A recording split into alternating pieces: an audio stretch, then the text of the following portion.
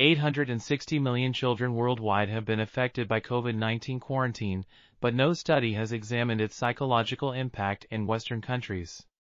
The present study examines the emotional impact of the quarantine on Italian and Spanish children and adolescents, finding that 85.7% of parents perceive changes in their children's emotional state and behaviors during the quarantine.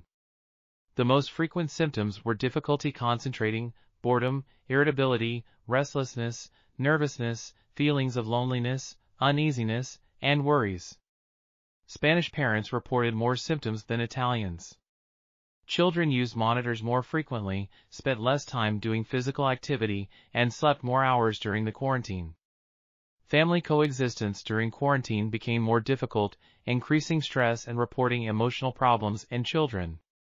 The study reinforces the need to detect children with psychological problems early to improve their well-being. This article was authored by Mireia Orgilés, Alexandra Morales, Elisa Delvecchio, and others. We're Article.tv, links in the description below.